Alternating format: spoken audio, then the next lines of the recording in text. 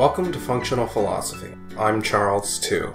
That's T as in tango, E as in echo, and W as in whiskey. This is episode number 9, and its title is Moral Choice Systems in Video Games. Hello, today I am speaking to you without a script. Normally I write what is essentially an essay and then read that to you with interjections here and there. Today I'm going off of a few brief notes. I hope you will gain something in sincerity and authenticity in my tone and pacing, but unfortunately what you gain in that you may lose in eloquence unless I happen to be very good off the top of my head, which sometimes I am. Let's just hope sometimes includes today. I'd appreciate feedback on this episode, whether you prefer me speaking off the cuff like this or whether you prefer my more planned out episodes. It doesn't have to be either or. I can go back and forth. I enjoy doing it both ways. Normally I talk to myself a lot. I just pace around and essentially give extemporaneous lectures on all of these topics, so I figured, why should I let the void be the only beneficiary of my speaking? I should just turn on a microphone and record. So that's what I'm doing here. So today is going to be a video game episode. I don't know how many of you are into video games, but I think this episode will be valuable even if you're not into them, because this episode is going to deal more fundamentally with morality, with the value of morality in real life, with its presentation in art. I already have notes on an episode on the incomparable and misunderstood power of morality. But for now, I'm going to talk about moral choice systems in games. So what is a moral choice system? Well, if you're not familiar, a moral choice system is just what it sounds like. In certain games, you play as a character and you get to make choices. And usually these choices are given a moral edge. They're not preferences. They're taken to have some kind of moral implications. There are basically two schools of moral choice systems in games. The more traditional school is the binary moral choice system school. In this school, you are presented with a choice A and choice B. Choice A, let's say, is good, choice B is bad. Now you choose one of those things, you progress in the game, and you come up against another choice A and choice B. Now choice A is also good, and choice B is also bad. The second choice A is also good, and the second choice B is also bad. The choice A, every choice A, falls along an axis, and the same with B. It's a bipolar system. You have two polarities. And all A's are integrated into one principle. All B's are integrated into one principle. And so you know that your choice A, in any given case, is manifesting the same principle throughout the game. So that's the first kind of system you see. And that's pretty common. It used to be more common. The second kind of system is the case-by-case moral system. You're presented with a choice. You're given 2 or more options. You can be given more than 2 options in the binary model too. I just use binary for simplicity. But there can be 2, 3, maybe 4, but it has to be severely delimited if the designers are going to integrate the choices on an axis. But for the case-by-case school, you're presented with an array of choices, you pick one, you move forward, you're presented with another choice, but none of these choices integrate with any of the previous choices. Each choice is case-by-case. There is no integration. There's no good axis, there's no bad axis. It's just this choice, choose what you think's best here. You come up against another choice, choose what you think's best here. No principles, no integration, no connections. Now, people hate binary moral choice systems. At least that's if the internet is anything to go by. You have massive criticism of that kind of system and massive praise of the case-by-case system. Now, why do people hate binary moral choice systems? They hate them because principles are unreal to them. I once heard a criticism that said, when you choose the right choice in these, he was talking about one particular game, but he said, when you choose the right choice, the good choice consistently in this game, everything works out in the end. It's like your protagonist has some kind of prescience. He just knows what's going to happen. He always knows it's going to work out for the best. That's so unrealistic. But that is the purpose of morality. Morality is a guide to action. The whole point of morality is to enable you to predict the future. Not necessarily in detail, but in principle. It's like throwing a rock up in the air. You may not be able to predict exactly where it's going to fall, but you know it is going to fall. And you can predict within a pretty narrow range, depending on how you decide to throw it. The same thing is true with morality. If you take good actions, you can expect good results. People don't have this view of morality because to them, morality is something disconnected from action. It's disconnected from consequences. You take an action, a moral action, because you have a duty to, come what may. So you have no right to any expectations when you take a moral action because morality is something that's just, it has nothing to do with our world, with our lives. It's just this otherworldly obligation. So people think games that express a positive view of taking moral actions are unrealistic. They also think the choices are boring. They'll use an example like, and this kind of example does come up. You come up to an orphanage and your choice is donate money to the orphanage or slaughter all the orphans inside and steal what little money they have. And they say, this is boring, it's good, it's bad, it's black and white. There's no interesting choice here. Everybody knows what's good and bad. This integrates with their otherworldly view of morality. You don't discover morality from facts. There's no interesting questions about morality. Everybody knows what morality is. You get it from the Bible. Altruism is good, selfishness is bad. How do you know that? You just know it. That's what everybody says. So it's not interesting. You know what's good, you know what's bad, it's not making any interesting statement. On the other hand, they love these case-by-case systems. Why? Because it gets out of this moral obviousness. The kind of choice they love is, the orphanage is burning down. Half the children are on one side, half the children are on the other side. Which side do you choose to save? You can only save one. Now that, to them, is an interesting question. It's not simplistic. Oh, you have these principles that boil everything down to being good or bad. That's so simplistic. That's not how the world works. This is an interesting question. How do you decide this question? Well, the more perfectly balanced it is, the harder it is to decide. In fact, it's impossible to decide because there's no standard by which to judge, but that's what they think is complex. That's what they think is interesting. But it isn't interesting.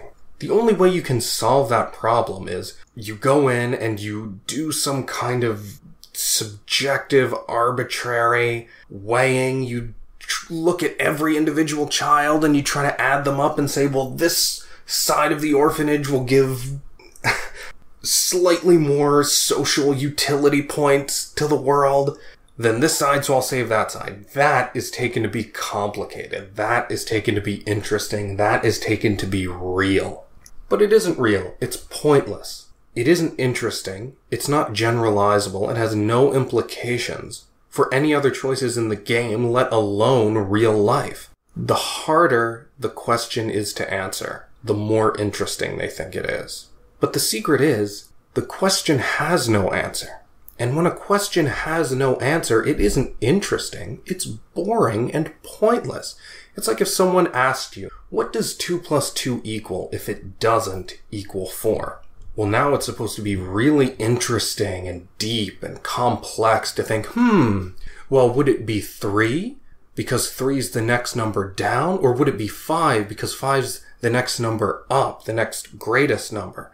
So should you go down or up if the answer isn't 4? Or maybe it's 444 because that has 4 a bunch of times, or 4,444 because that has 4 times. You see how inane this is. It's pointless. There is no answer if you're not allowed to give the right answer, or if there just is no answer.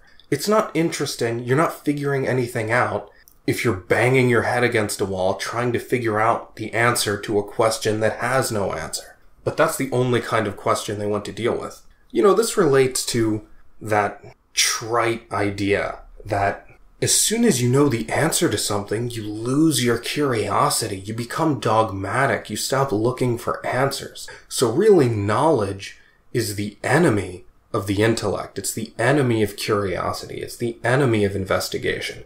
But that is wrong. Knowledge is why you are curious. Knowledge is the end of investigation. Knowledge is why you are investigating. You investigate, you ask questions because you want knowledge. So the truth is the opposite. You investigate in the first place because you know there are answers, because you expect to be able to get answers. If you thought a question was never answerable, that the case could never be closed, you'd never start investigating. Why ask the question if it can't be answered? So this whole endless skepticism, that is not an ally of the intellect, of curiosity. So this whole idea that the quickest way to block your mind off from the truth is to think you've got the answer, that is specious. That is garbage. Don't fall for that. Now, why are binary moral choice systems good? Well, it's true that sometimes you get oversimplified, superficial implementations of this system or content attached to this system, but this is the same principle that's been at play throughout history when you have, classicist styles of teaching, and it's just this rationalistic, top-down, we're going to give you the answers. It is empty. It is superficial. It's still more valuable than a question that can't be answered because at least it's some answer without, it doesn't have any reasoning attached, but a dogmatic answer is more valuable than no answer.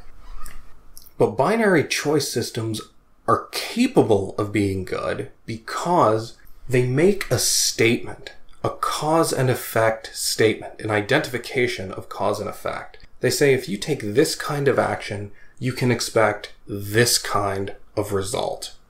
That's interesting. That allows you to integrate your choices within the game, and in real life, your choices are generalizable, or the information, the feedback you get from your choices is generalizable. It's applicable to more than just the choice you made right then. Binary systems are also the only systems that allow game developers to come up with satisfying endings, satisfying conclusions.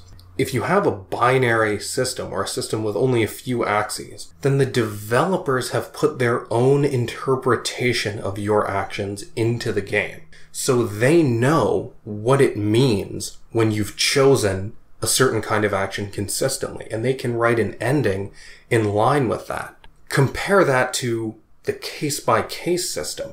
The developer has no idea what thread of logic you've used to string along all of your choices throughout the game. They have no idea how you've rationalized and connected all your choices, what reasoning you're using, what principle you're going on. That exists only in your mind.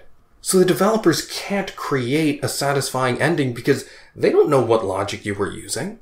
So games like that invariably have uninteresting, superficial, and usually non-variable endings. Now, Mass Effect is the best example of a binary moral choice system because it has two axes, what it calls Paragon and what it calls Renegade. Paragon is the principled, long-term, and usually altruistic kind of action. Renegade is the pragmatic, short-term, usually allegedly selfish kind of action. A Paragon character might chase a bad guy to his apartment, or tail a bad guy to his apartment, and then say, well, I know he has evidence in there, and I know he's destroying it, but I can't just bust in without a warrant. I know that the principle of privacy is worth more than catching this one bad guy right now. Now, the renegade choice would be just bust down the door, get that evidence. Why follow these abstract rules? They're not helping in reality. I know this guy's guilty. Why should I not go in and get him if I know he's guilty? Now, what's great is the game makes no obvious statement about which is good and which is bad, aside from the results that come from taking a certain kind of action. Previous games by this developer they were in the Star Wars universe. Light side, dark side, good, bad. The goodness is just intrinsic there. It's obvious.